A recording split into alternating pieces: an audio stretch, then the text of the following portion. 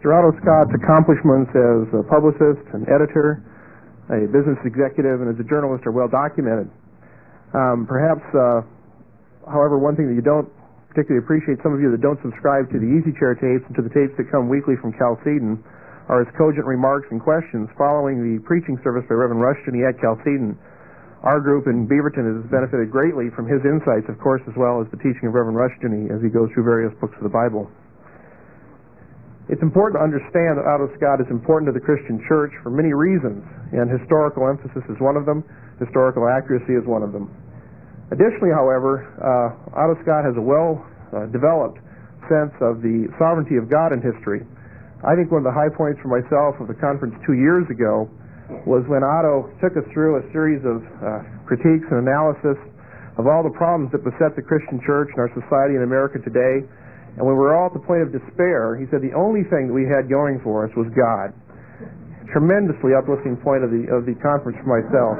Otto is extremely important to the Christian church, and it's my privilege to introduce him. And I just exhort you strongly to listen hard to what he has to say, and I think you'll be greatly profited by it. Mr. Scott?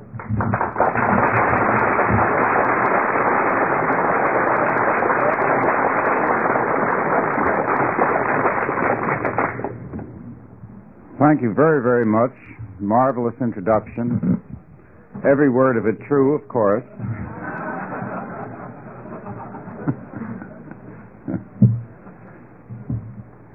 A few years back, I asked a very well-known journalist to speak on this topic, and he refused, saying that there is no Christianity in the media.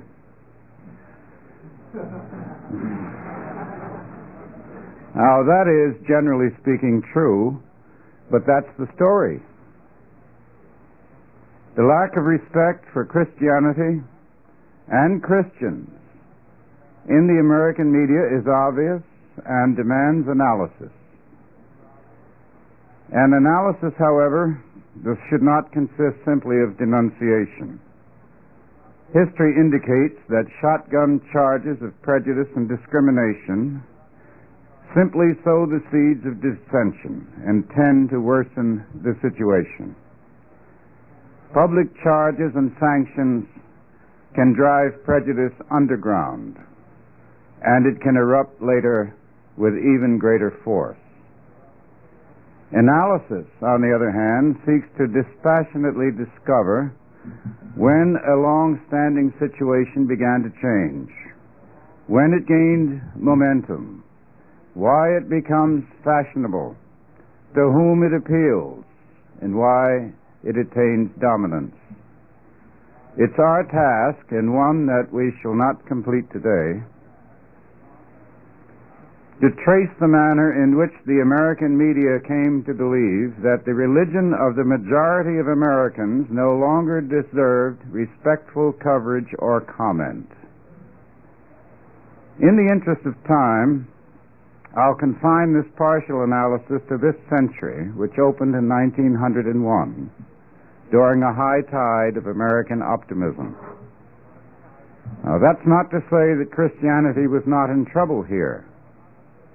In common with Britain, France, and Germany, we were burdened by intellectuals who had broken with the faith and who had adopted the idolatry of the great god science. The great god science would presumably plan a perfect heaven on earth for everyone by using the powers of government to perfect society. But in general, Christianity retained a public position, difficult for us today to visualize. Newspapers regularly carried the substance of sermons by outstanding ministers on the front pages on Sunday and Monday. The clergy was regularly consulted and quoted on public issues. The respectable middle class considered it mandatory to attend regular church services and to support their churches. Insults to Christianity were neither condoned nor ignored, and could result in social, political, and financial ruin for those who violated such sanctions. It should be noticed, however, that the Christian culture in the United States from 1900 to 1917 was mainly dominated by the Protestant churches, although the Roman Catholics were a very large minority.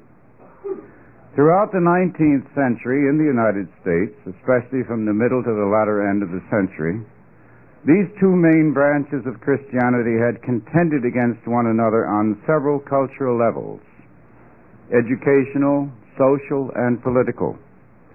But by the turn of the century, these collisions had greatly diminished. A sort of Christian cultural consensus had been achieved, which in large measure continued the manners and much of the outlook of the late Victorians. And this situation remained in force from 1900 to about 1917, when it was ended by World War I.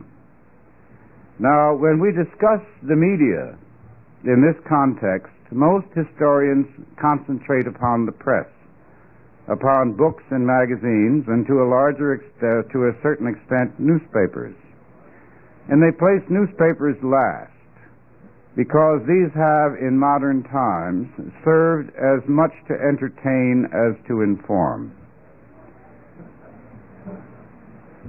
Their accuracy through the years has been so erratic that no serious scholars use them as sources for anything excepting as barometers of propaganda.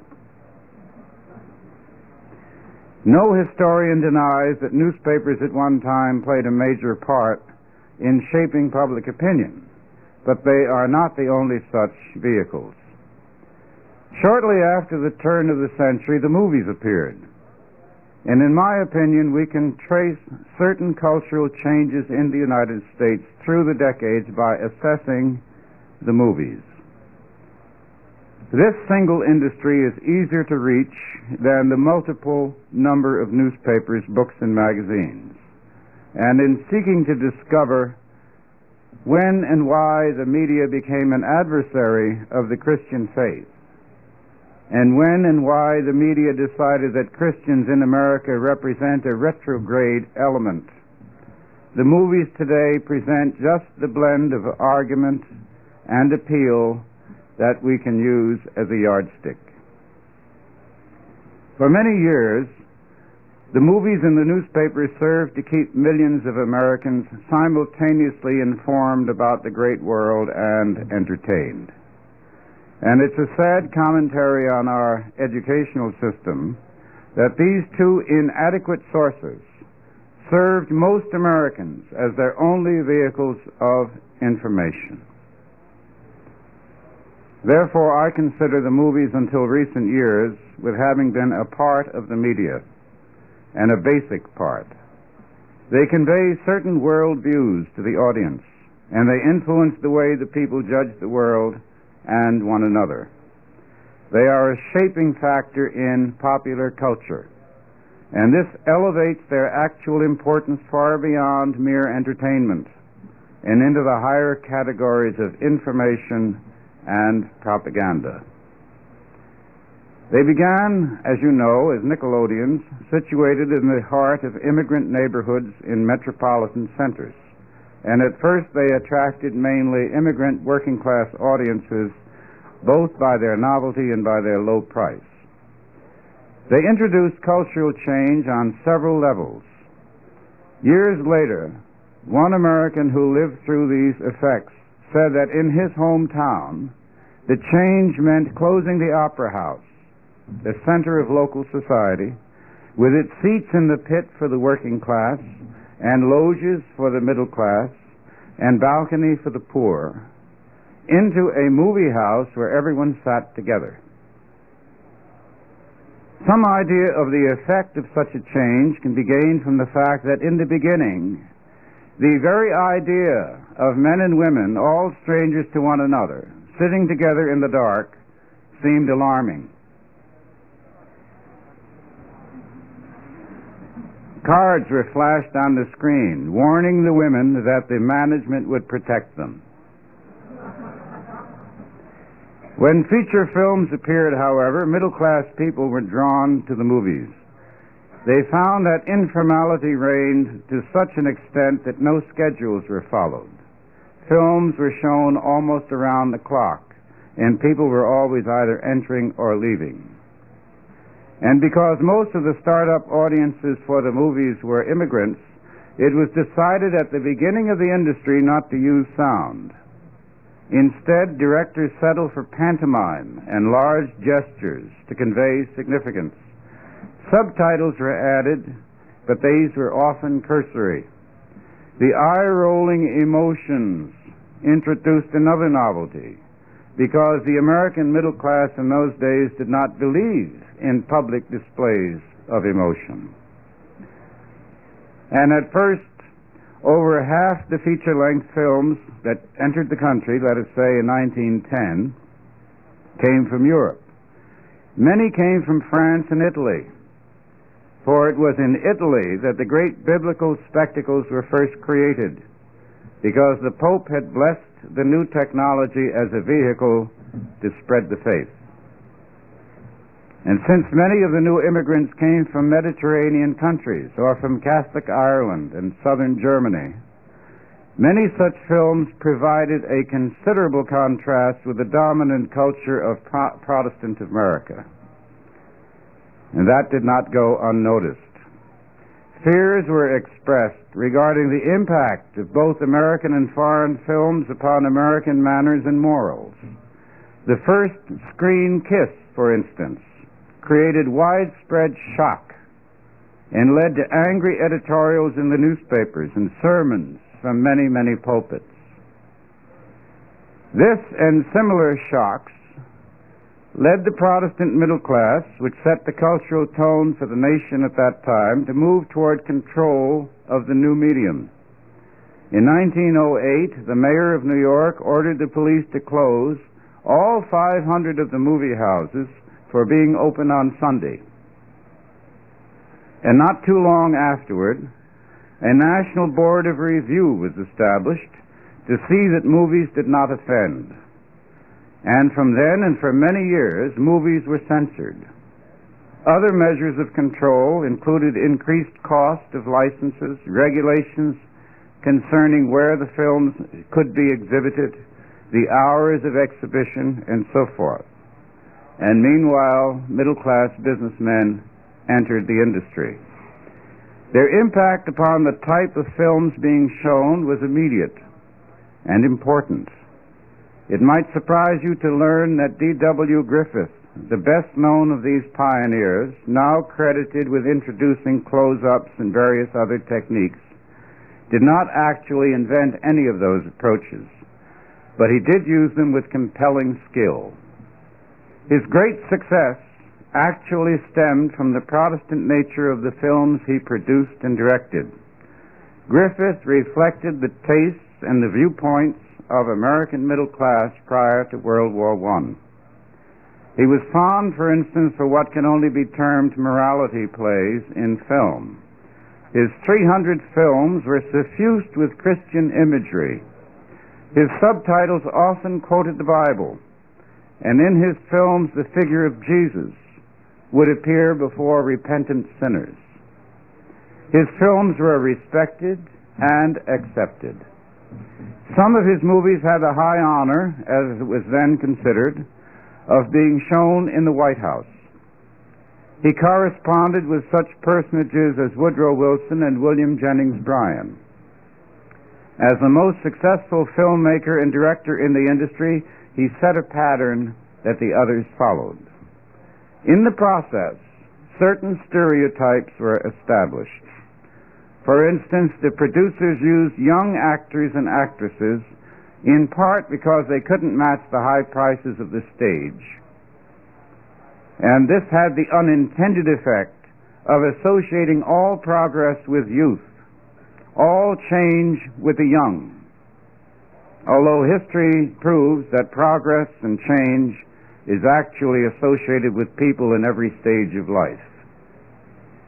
And because the movies were associated from the onset with accusations of immorality, Griffith went to extraordinary efforts to portray women as secular saints.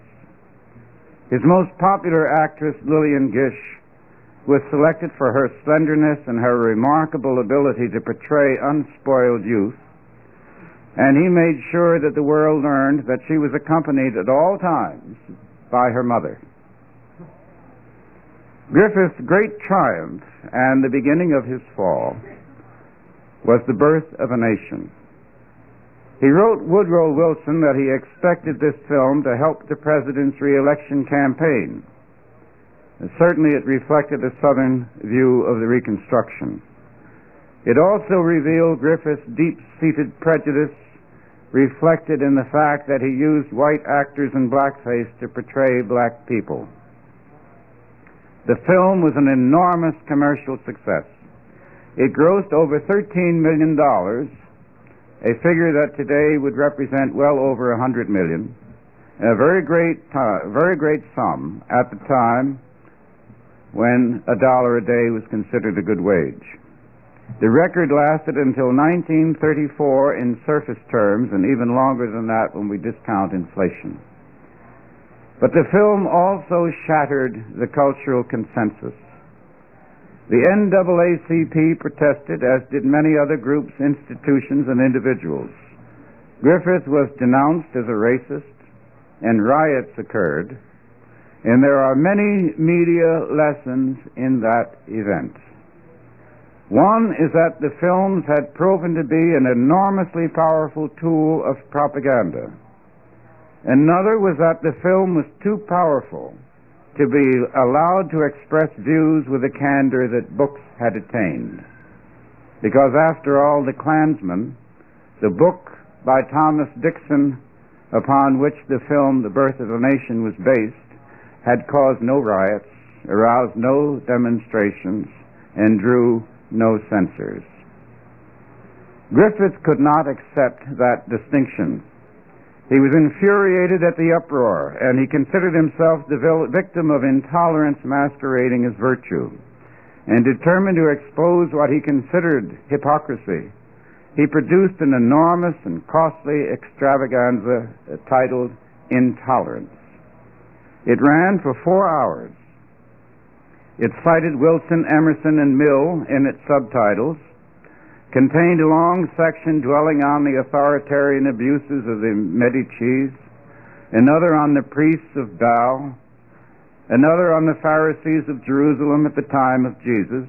It ended in modern times, circa 1917 or whatever, perhaps a little later, and finally the millennium, with a great luminous cross appearing in the sky that implied the arrival of the second coming.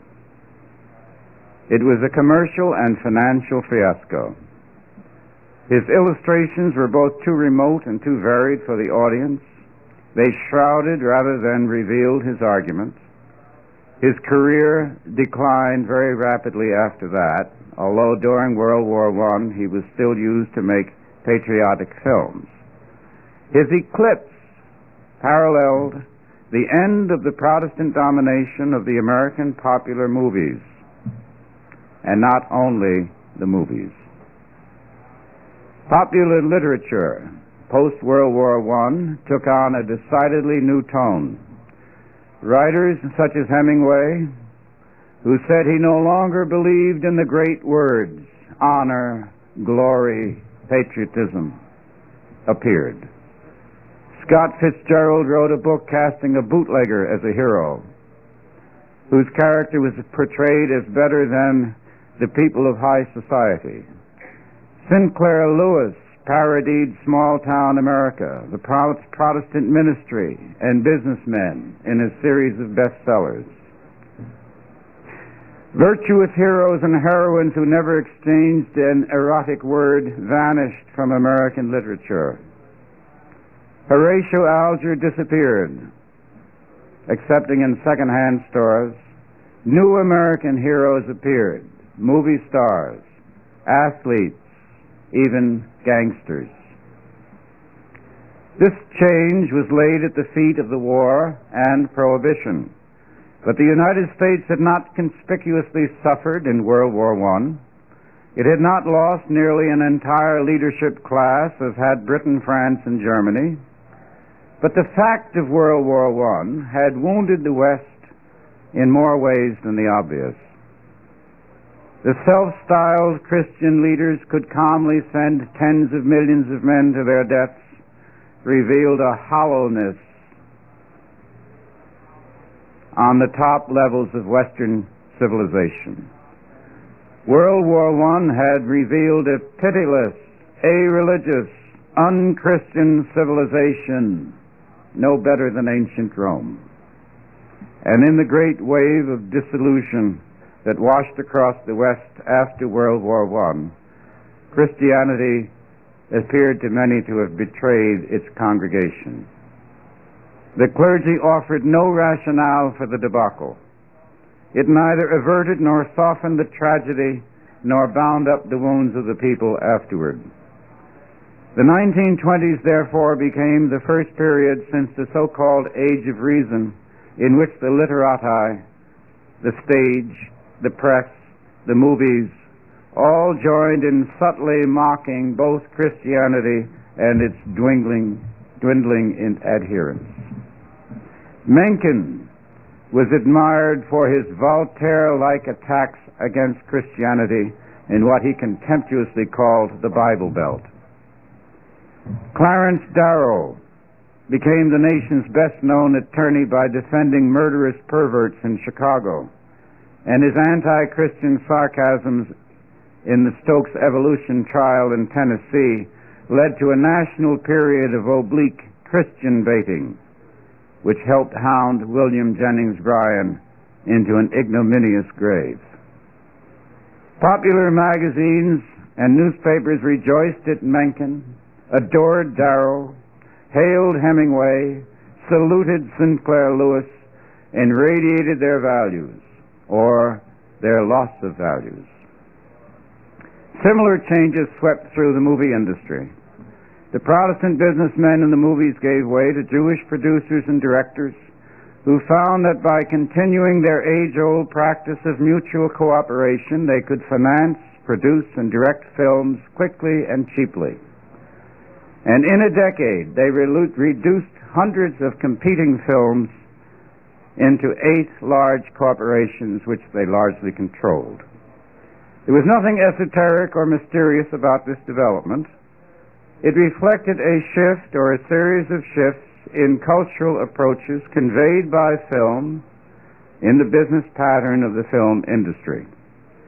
The earlier approach had reflected the pre-war Protestant distrust of group societal activities, reflected in antipathy to labor unions and group political efforts. The progressives, for instance, had set up management boards, bipartisan elections, and civil service examinations. In the movie industry, they operated singly and competitively. But the new producers in the films believed in group politics and nepotistic business practices. They teamed with Irish Catholics who shared these beliefs, and consequently William Hayes became a symbol of respectability for the industry, joined by such financiers as Kennedy, the father of the future president, and Thomas Tumulty, the former president, the secretary of Woodrow Wilson, and William Gibbs McAdoo, former Secretary of Commerce who had married one of President Wilson's daughters.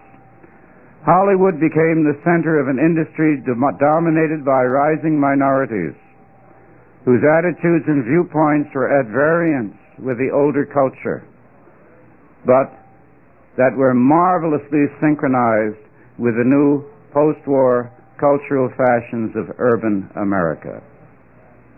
In this new era, traditional patterns were upended. The Charleston and the Black Bottom, dances that originated in the black ghettos, together with short skirts, short hair, became mass fashions. Popular magazines and the daily press began to report scandals in promotional instead of censorious terms. A star system arose, in which selected actors and actresses became cultural demigods for millions. The names are so familiar even after all these years that there's no point in going over them. The films in which these glittering new celebrities appeared replaced stories about captains of industry whose careers had once thrilled American youth with stories of work and success, and instead movies appeared showing youth in rebellion against the stuffy standards of the past. Instead of evoking sympathetic laughter at the foibles of all society, the comedians mocked the entire middle class.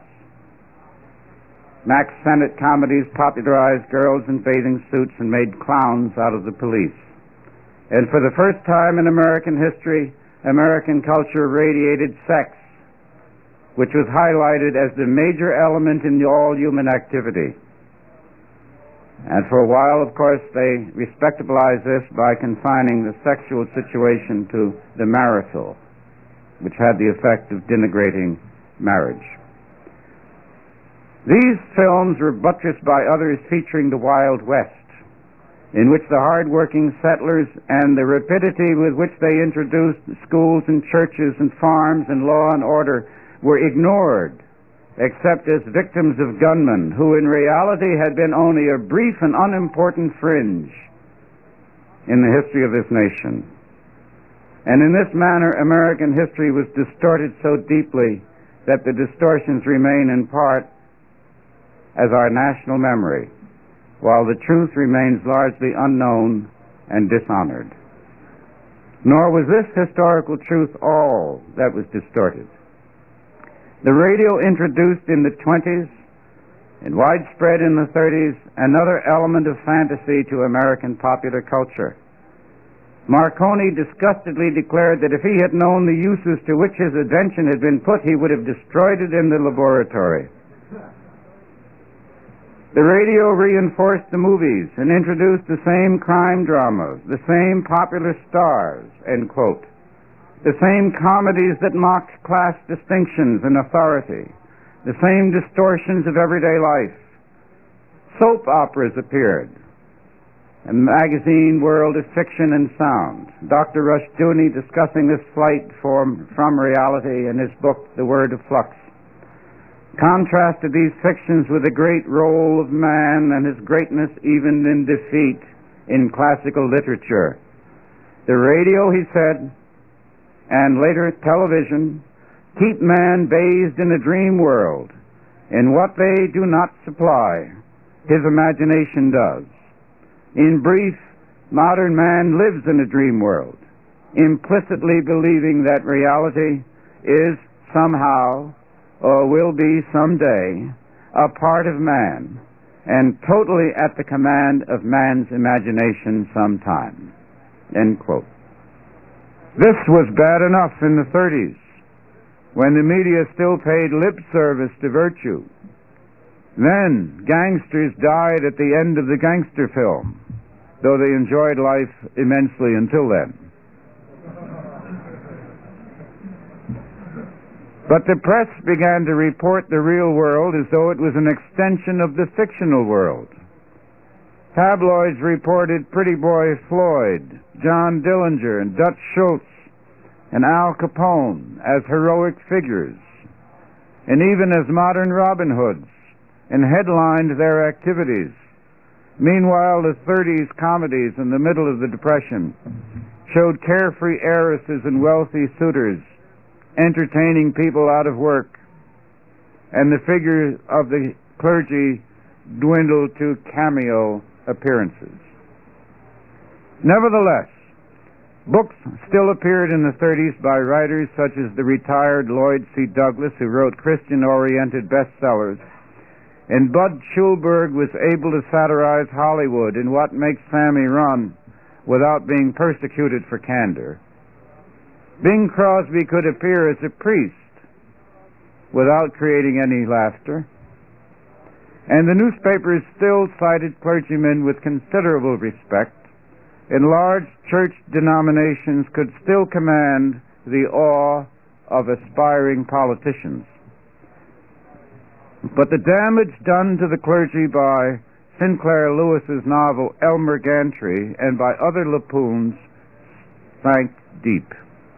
The stage, the radio, and the press interchangeable elements in the communications sector, where reality and fantasy began to intermingle in the minds of millions, kept most Americans from believing even in the reality of the war in Europe until we were catapulted into the conflict by the Japanese attack at Pearl Harbor. And the fact that Pearl Harbor came as a surprise, in that to this day most Americans don't understand the motivations of Tokyo, is striking evidence of how poor a job the press did, the media did, in keeping the nation informed of world events and world trends. But the media by then had become a shaping force rather than an informational belt. The media in all its aspects, newspapers, magazines, radio, films, had learned that serious discussions did not draw large crowds or mass circulation. The press had learned the celebrity game and had hounded the Lindberghs out of the country because they tried to maintain some decent privacy in the midst of a family tragedy.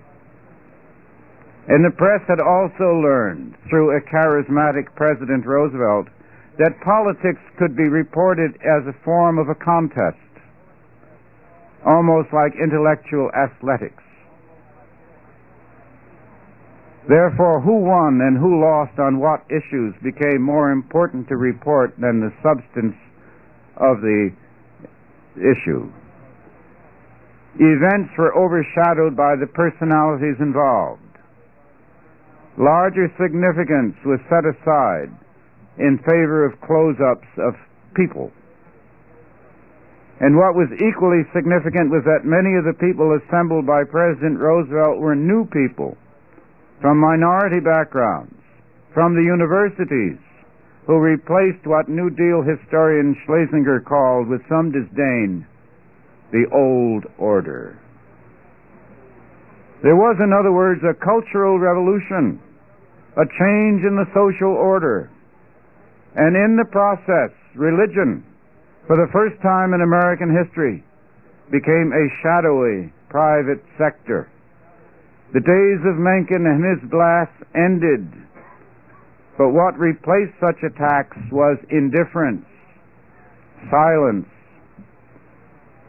At the time, of course, this was not as obvious as it appears in retrospect, because for a time World War II carried all other subjects before it. And as long as that conflict remained undecided, the American press reported it patriotically. But the goals of the struggle were confused from the onset by the fact that we allied ourselves with one dictator in the name of fighting all dictators. Our government and our media denied the reality of Stalin's role in the Soviet Union, and this dishonesty remained embedded to an amazing extent in our media today. The persecution of Christianity and Christians in the Soviet Union and in its satellite is persistently ignored or downplayed by our press, film, radio, magazines, and television.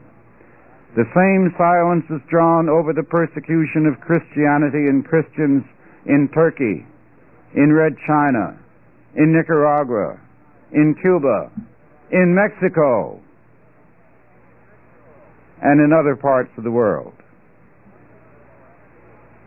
One result of that dishonesty in World War II was that the goals of the war grew confused.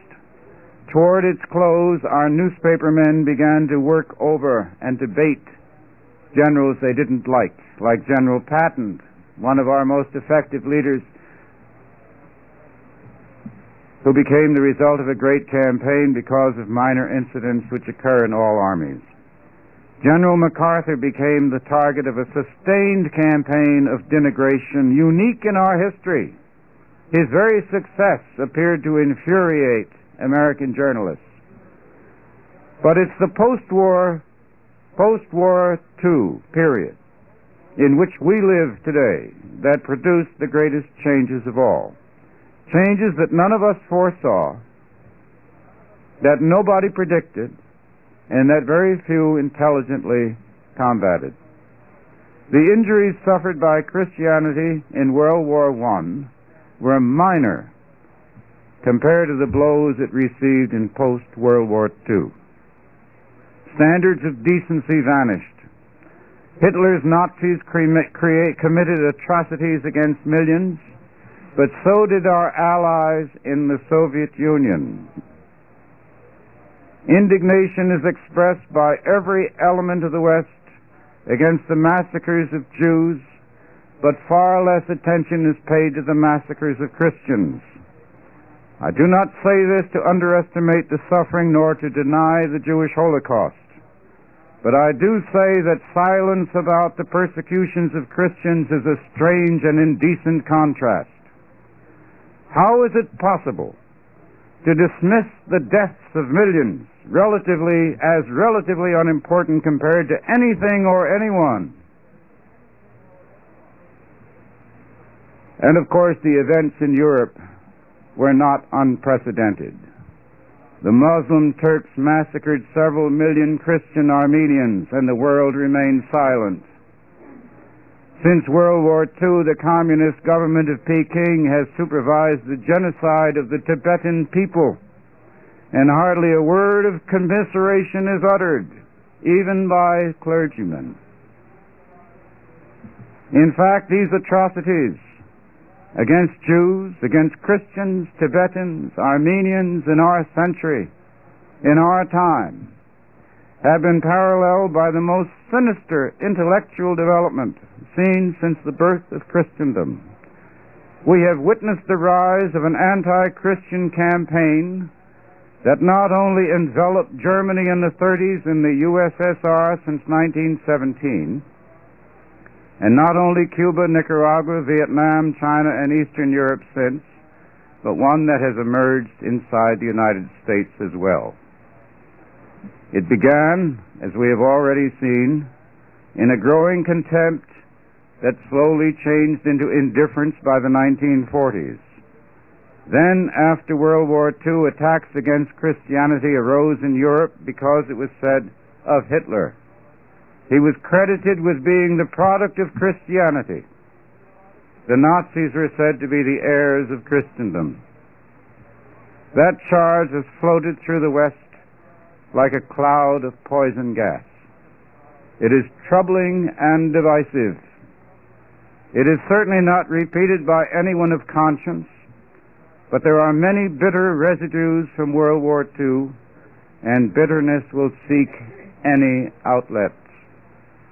That the charge is false is hardly worth saying, but that the charge appeared and was not answered is shameful. It betrays a weakness in Christian spokesmen that is difficult to respect. This is especially so since the charge has subtly crept into the popular culture to denigrate the Christian presence in our society and to credit it with bigotry and prejudice. As in all such charges, it is difficult, if not impossible, to ascertain its origin, and equally difficult not to believe that it was floated and is promoted by the forces of atheism and anti-Christianity, by the cleverest propagandists in our time in the Kremlin, who are both anti-Semitic and anti-Christian. But whatever its origin, it floats among us today to poison the national dialogue. The fact that this noxious charge has not been openly discussed is proof in itself of how weak Christianity and Christians have become in the post-war period. Today, an anti-Christian play is no longer a novelty. An anti-Christian book is no longer a matter of surprise. Dramas portraying corrupt and hypocritical Christian clergymen appear daily on our television.